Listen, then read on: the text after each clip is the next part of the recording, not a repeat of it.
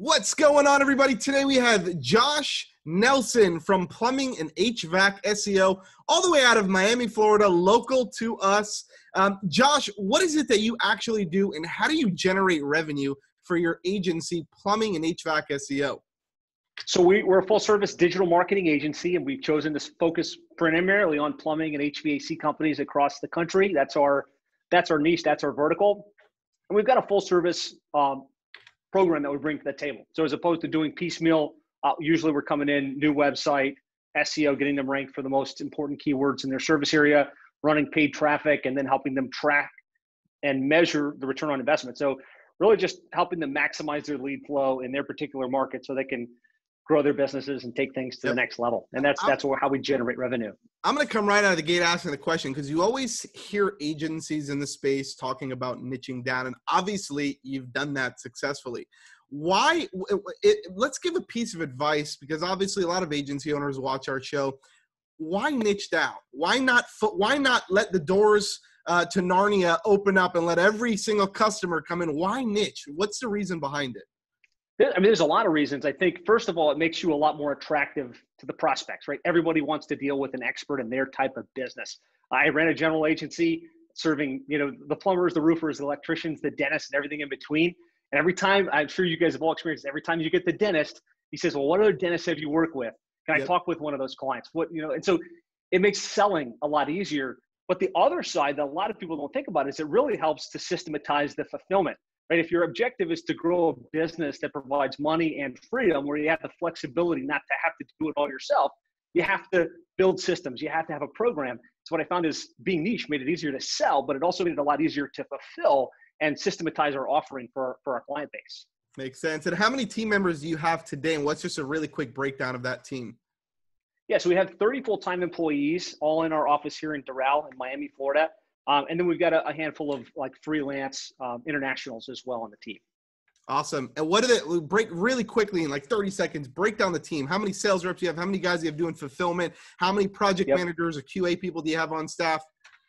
Yeah, so usually when you hear that kind of number, people automatically assume they're all salespeople. In our world, I have one full-time salesperson. All of our leads come in from inbound. The rest of the team is fulfilling, right? It's web designers, SEO people, content writers, account managers, very critical role, the people talking to the clients, managing those relationships, pay-per-click management team. So it's almost entirely operation fulfillment for the clients that we serve. Makes sense. And how many clients are you servicing today that are active with you, paying you monthly?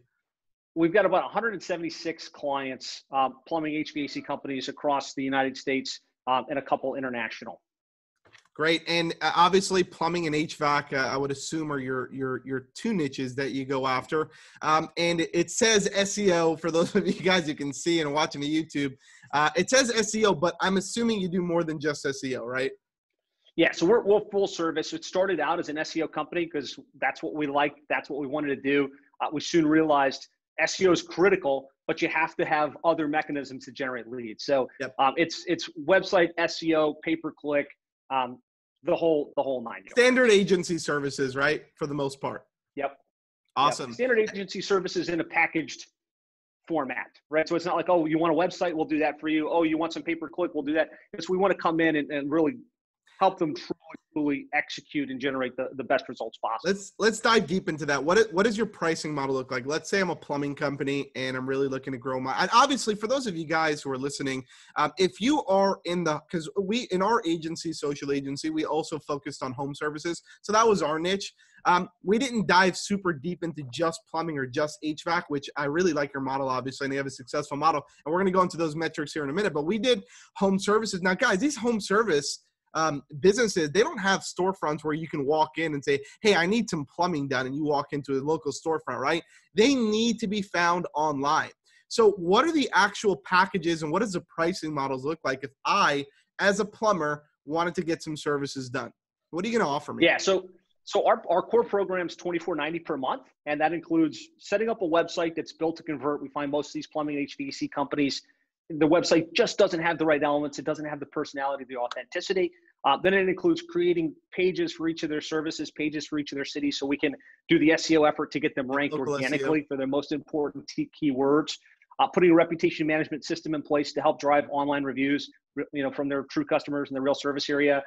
And then running Google AdWords, predominantly Google Ads, to generate, leads from people looking in their service area, and then putting the tracking in place. I know people are gonna be thinking about this. That 24, you said it was 2450 or 2490. What was that number? 2490. 2490. Okay, so let's say $2,500. Okay, is that including ad spend, or does the plumber have to pay ad spend on top of that? And what do you actually require as a minimum for ad spend? Because home service CPC campaigns, they're not cheap.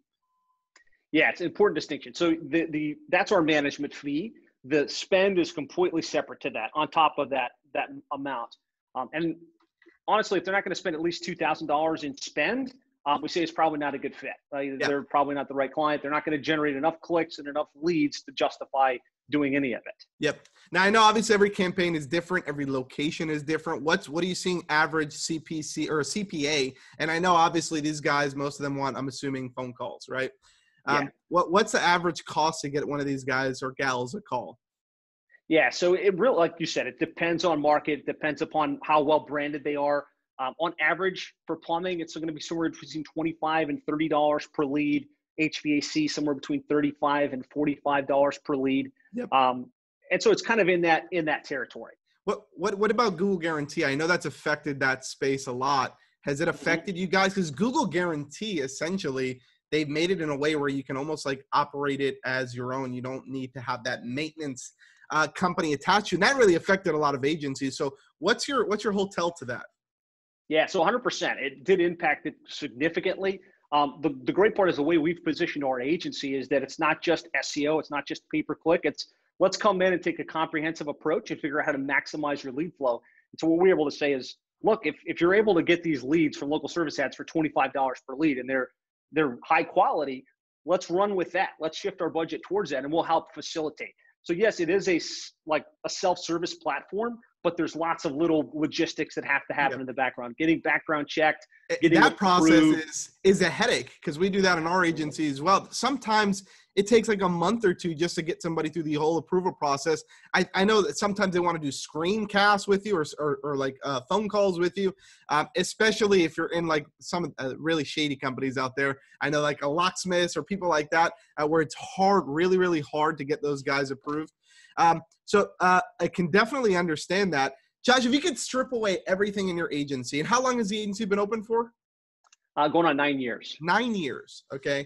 So strip everything away. If you could find the one thing that you did in 9 years that was the biggest needle mover for you, that generated you the most revenue, got you the most clients, really pushed everything forward for you super fast, what would that one thing be? So one thing that's kind of, it's can I kind of categorize it as like a couple of very basic things. Choosing one niche, positioning ourselves as the expert and getting clients to come to us pre-positioned to buy. So when we shifted from chasing cold calling, chasing people down to positioning ourselves as the best in the space, clients started to flock to us and really come to us pre-positioned to buy. I think that was the thing that accelerated our growth more than anything else. Let's peel the onion back on that really quick. Obviously you are in a niche where people probably know of you by now, especially if you're a plumber or an HVAC person, right? Let's say starting off as a brand new company, brand new agency, what's the best way to position myself to niche down? Do I go and do I start a blog? Do I go and do I write a book? Do I create a podcast? What's like the best thing that I can do to niche down and become an influencer in my space? I think the very best thing you could do is get at least one client in that space and prove results, right? The very first thing is that get a client, prove results, then document that success. And the content that comes out of that, write the book, do webinars, create case studies. I think that's the best play. Get a client, knock it out of the park, document it. And then you're not just blowing smoke, but you're able to point to, this is what I've done, and continue to build more and more case studies and proof.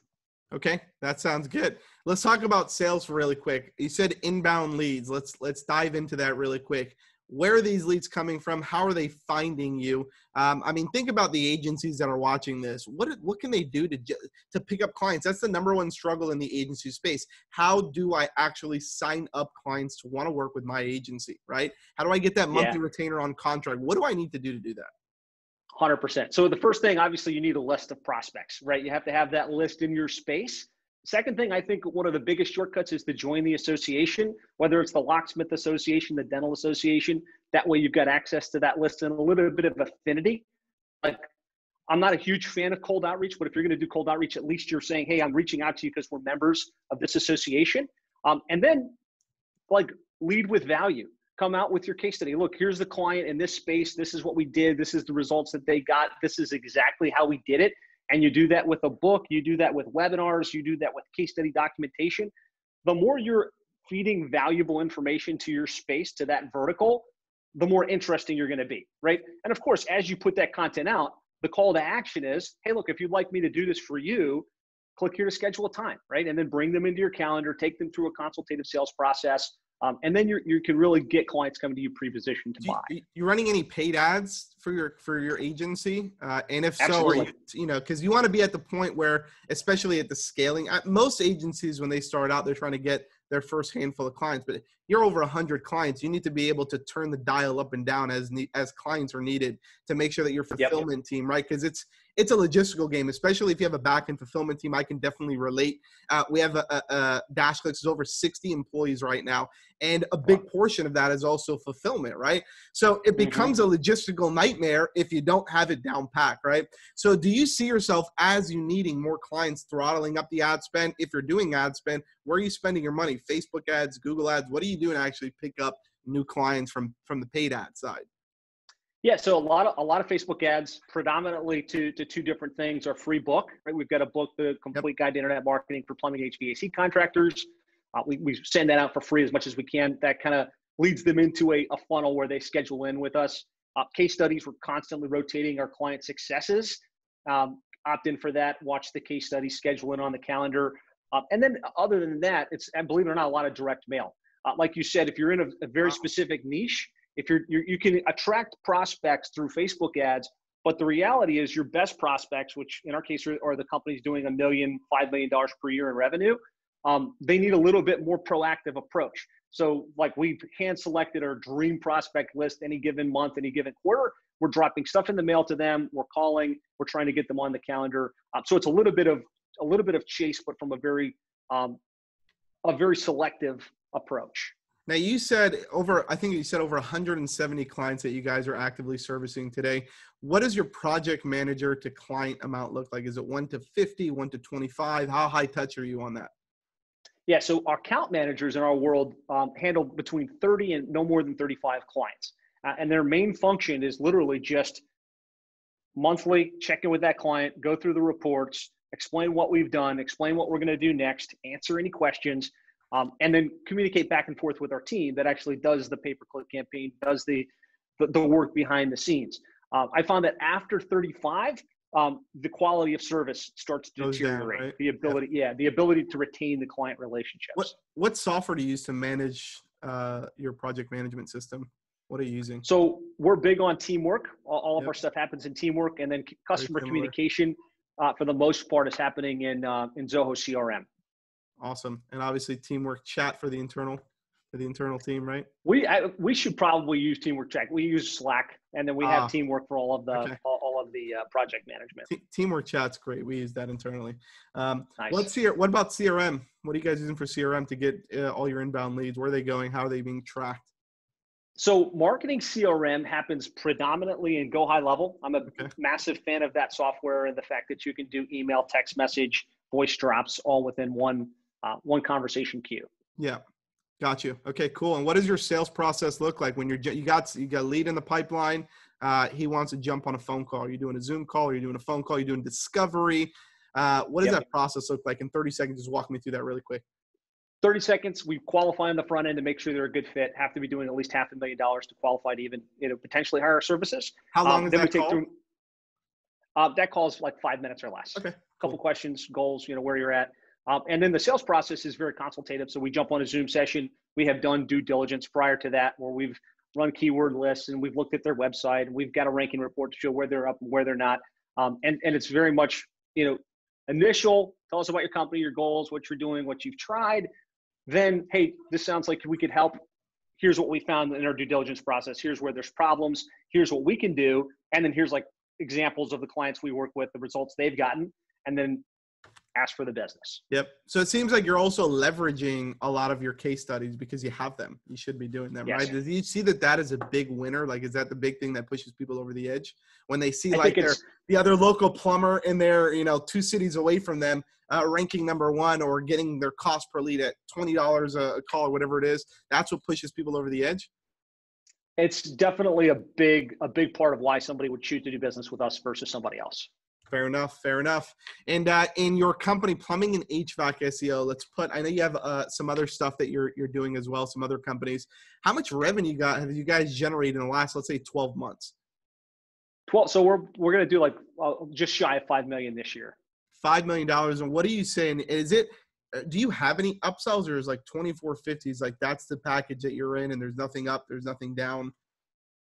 So there's always going to be, a higher package and a slightly lower package, depending upon what they're looking to do, what their goals are. Do you have a value? Is it considered value ladder though? Or is it just, hey, these are my, because most companies, what they'll do is they'll do two. What I'm seeing trending is they have one or two things. They have, okay, come into my value ladder. Let's get your website. Then we push up, we do some SEO, push up, go to PPC, push up, right? Or it's like, hey, these are my 3 core offers. Take the middle one is usually what I'm going in with.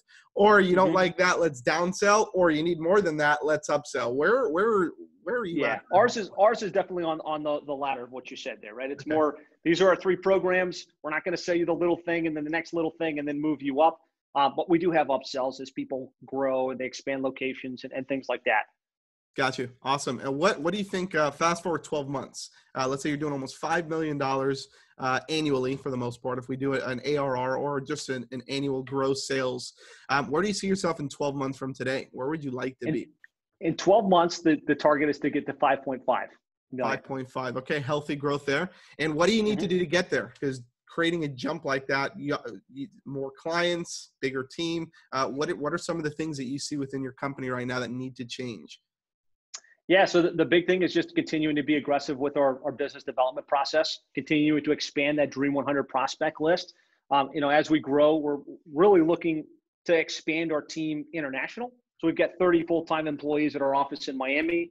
Our space is completely maxed out. And so we're going to keep our project management, account management local, and then tap into the Philippines and other international resources to keep our cost down as we continue to provide world-class service to our clients. Love it. And for new agencies that are coming into this space, what is the one piece of advice that you can give them to save them the most time, right? What's the one thing that they can do to just skip over, save a year, 2 years of just trying this whole thing out? Like what would that be?